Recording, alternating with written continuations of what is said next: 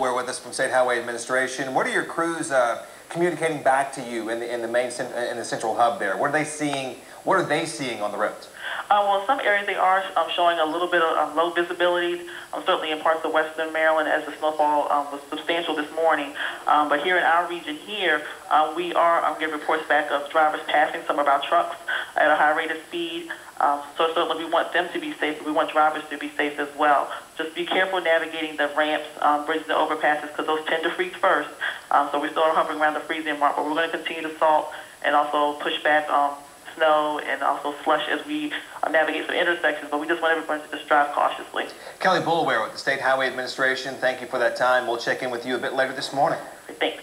You're watching extended coverage right now of Good Morning Maryland, keeping you covered and working for you as the storm is moving through. Going to hang around till a little bit after lunch, and around 1 o'clock it's going to dissipate. I said the storm, Lynette, not us.